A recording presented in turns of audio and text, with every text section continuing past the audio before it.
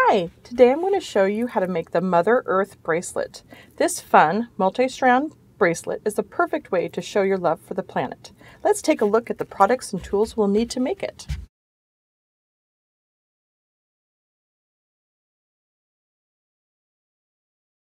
For this project, we will be using size 11 matte opaque Oxblood round Japanese seed beads.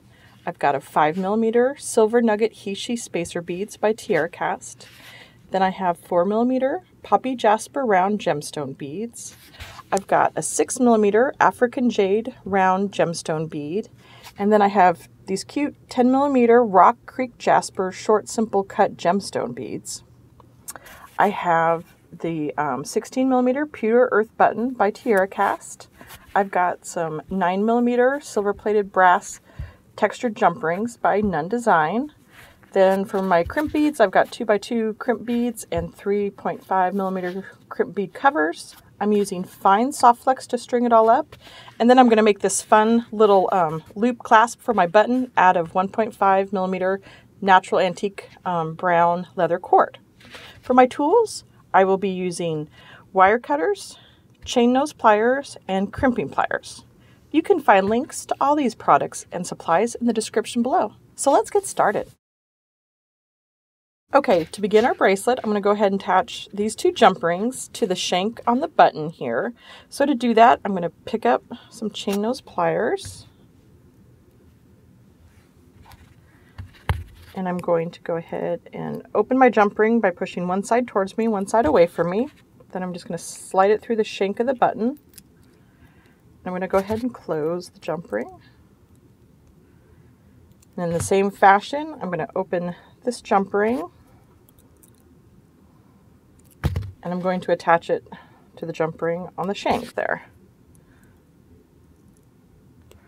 And then we're going to string our soft flex off of that last jump ring. So to do that, I'm going to grab a crimp bead and a crimp cover. Go ahead and string the crimp bead onto your soft flex.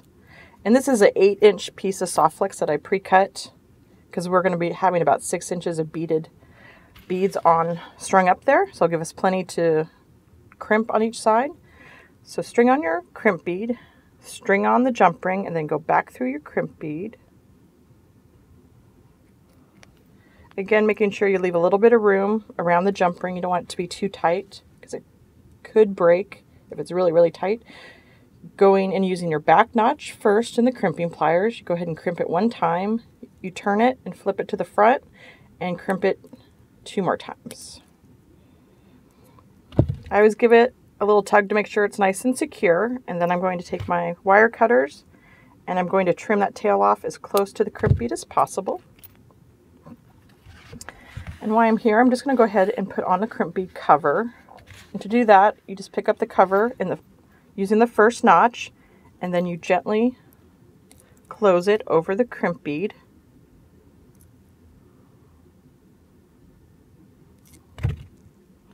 So now we're ready. We're ready to go.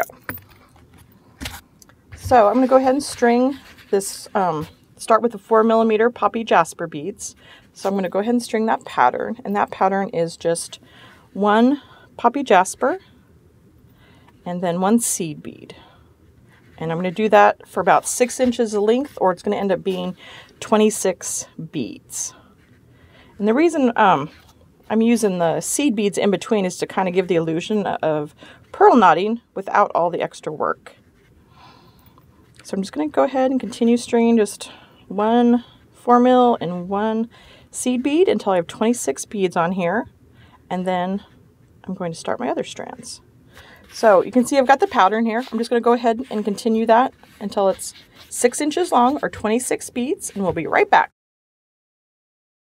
Okay, as you can see, I went ahead and I strung 26 beads, or about 6 inches of beads, onto my soft flex.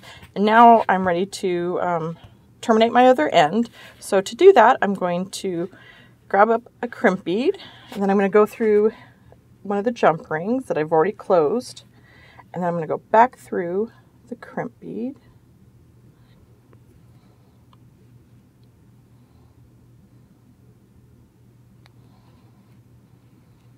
I'm going to pull everything down and make sure it's fairly snug, but make sure the bracelet has a little bit of movement in there so it's not too tight, so it doesn't put any stress on the soft flex.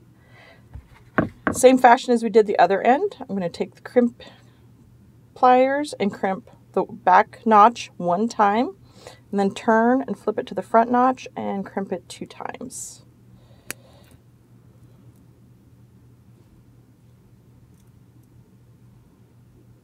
There we go. All right. Give it a little tug. It's nice and secure. Go ahead and you trim your tail, the wire cutters. Set that aside, and I'm going to go ahead and put on my crimp bead cover while I'm here.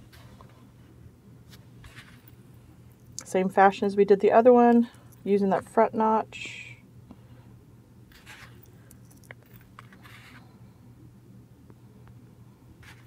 And then just gently close it over your crimp bead. If I can get the jump ring out of the way there.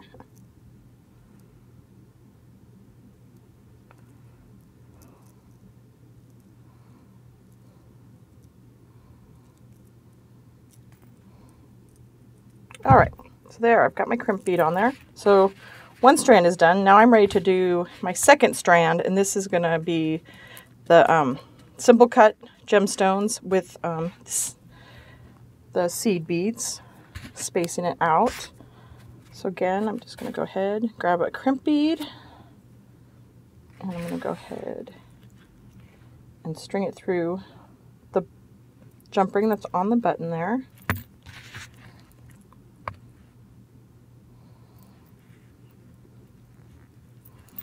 Go back through the crimp bead.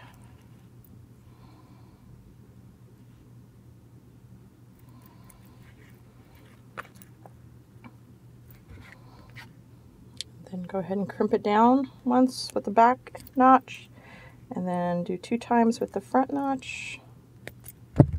Give it a little tug. Trim your tail with your wire cutters as close to the crimp bead as possible. And then I'll just go ahead and put a cover on here since I'm working on it. And again, you can always put your crimp bead covers at the end if you like. So picking that up, going over the crimp bead here. Show that a little bit better this time. And then gently close down. All right, so now I'm ready to string my 2nd strand. So to do that, I'm just going to pick up one of the gemstones. And this strand's a little bit different. My finished bracelet here has about 10 of these gemstones, but as you can tell, because of the irregular shape of them, you may need more or less to create a 6-inch length of beads. So you'll just kind of have to adjust your length depending on how your style, the style and cut of the beads that you end up getting. So sometimes you have to grab a couple beads at the end and kind of put them on there to see if one will do or if you need a couple more. So I just keep stringing this pattern up of 1 gemstone and 1 seed bead. And I like to make sure that I grab a couple different variations of the color so that it gives a nice look, so there's not like really dark ones next to each other versus really lights. So you have a nice like contrast there.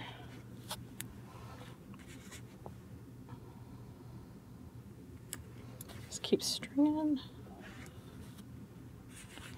That's a fun color.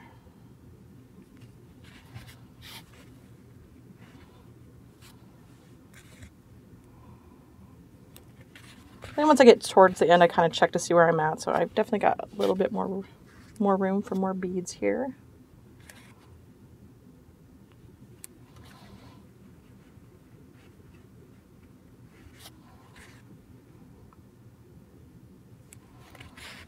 All right, check again, see where I'm sitting at. So it looks like I can probably do about 1 more bead before I'm ready to attach to that jump ring there.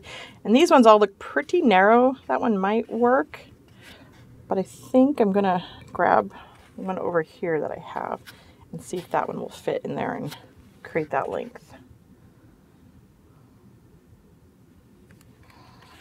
Ah, it's perfect. All right, so then I've got my length. And again, you know, just kind of pick gemstones that will work to get your desired length of about 6 inches. And just make sure it's about the same as your other strand that you already have. So I'm going to go ahead and I'm going to crimp that onto my jump ring over here. So slide on my crimp bead, go through that jump ring, go back through the crimp bead,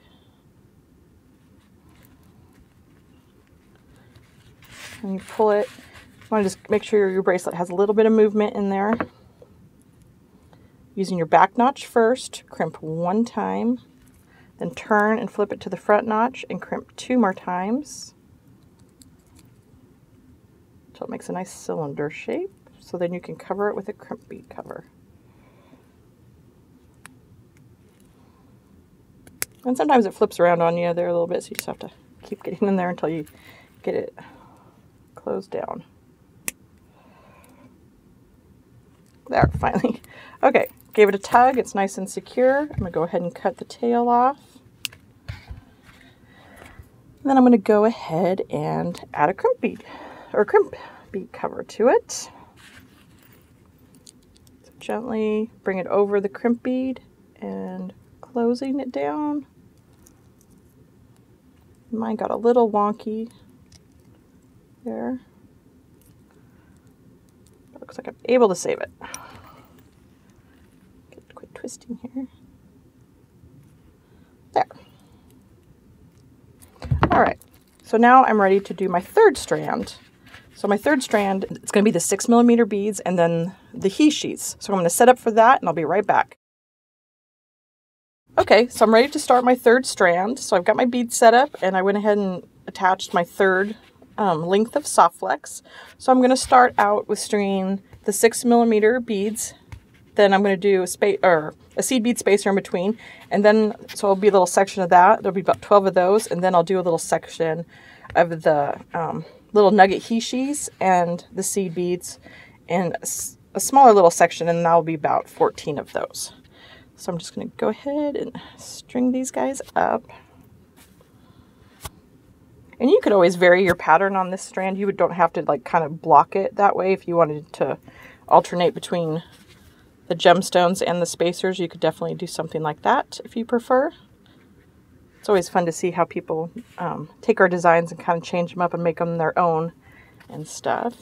So you just go ahead and string 1 of each of the 6mm. And as you can see, like these gemstones with the browns and everything and the greens, it's like they look really nice, very natural together. I really like this bracelet. It's a fun bracelet focusing on a lot of different gemstones.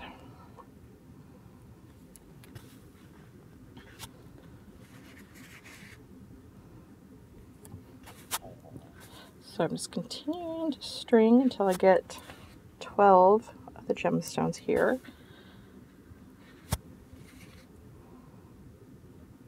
And you could even omit the seed beads if you don't like this look. You could just do the gemstones on their own. You don't have to string them with seed beads in between. You might end up having to add a few more if you choose to omit them just for your length to come out right, but you could certainly do that if you prefer that look.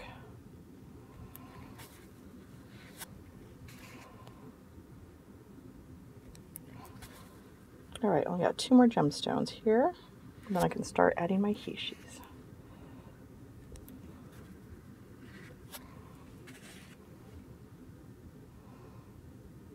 All right, so I have my little section of my gemstones, and you can tell it's just going to be a little section of the Heishis. So I'm going to go ahead and add another seed bead, and then just pick up the little nuggets, and you're going to add 14 of those guys.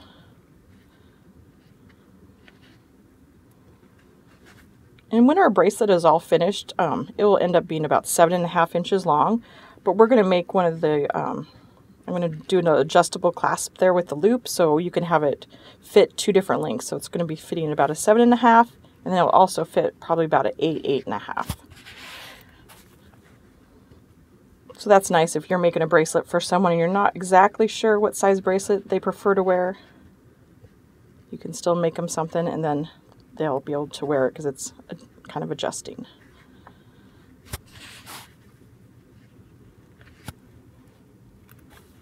Almost done with all my nuggets here.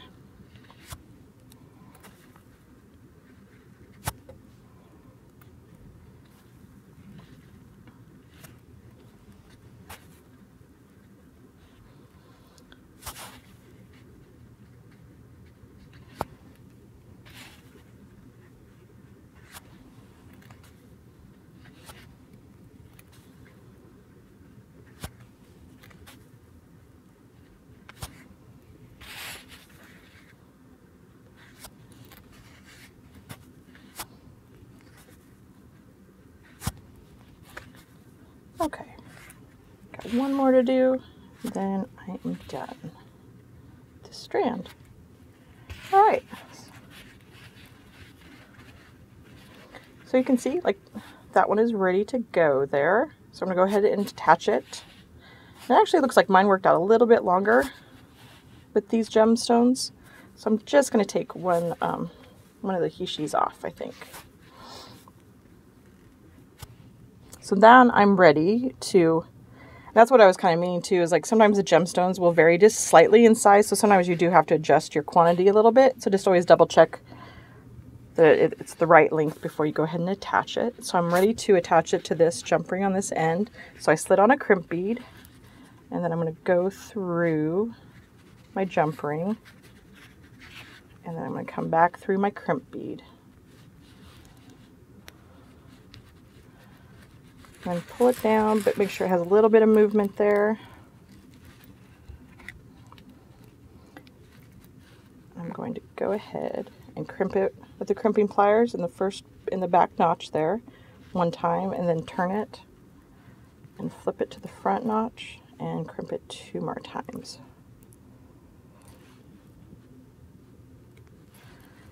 Until you get the cylinder shape. Give it a little tug, make sure it's secure, trim your tail. Okay. Go ahead and just add the crimp cover to that guy really quick.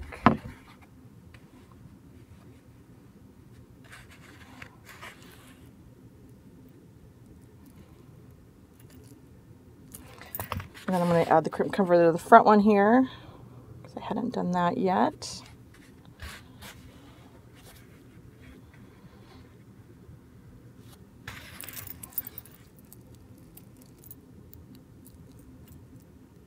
All right, so all my stringing is done at this point now. So now I'm just ready to make this little loop clasp with the leather. I'll kind of loop that there and show you. So what it is it's just, you take 2 pieces of leather, you fold it over, tie a knot, then you put it together and you kind of measure your button, and then you do your second knot. Because you want it to make sure that it's big enough to go over your button, but not too tight and not too loose that it falls off. You tie a second knot, and then you can also make a second spot for a little bit longer bracelet too.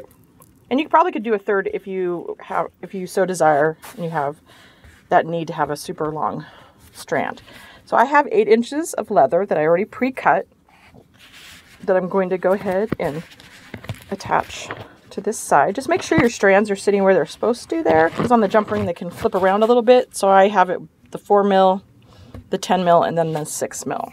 So I'm going to take my leather and I'm just going to string it through the jump ring, and then I'm going to bring the 2 pieces together. So it's overlapping the jump ring there, and then I'm going to just tie an overhand knot around that jump ring with the leather.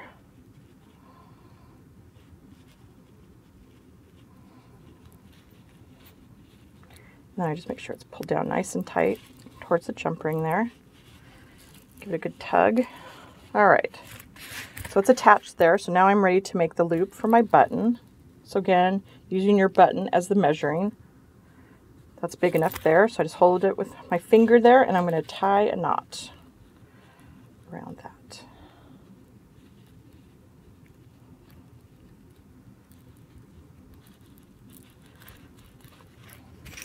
And then I'm going to go ahead and I'm going to do a second knot.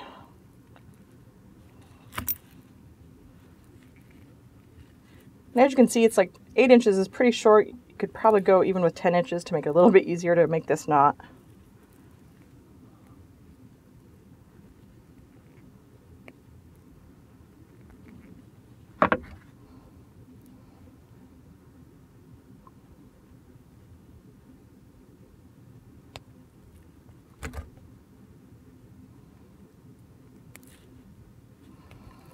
All right, I got your second knot there. And then I always just kind of trim mine at an angle there, so they're nice cuts. And there, you have your finished Mother Earth bracelet. You can find all the products and other inspiration designs for this bracelet at fusionbeads.com.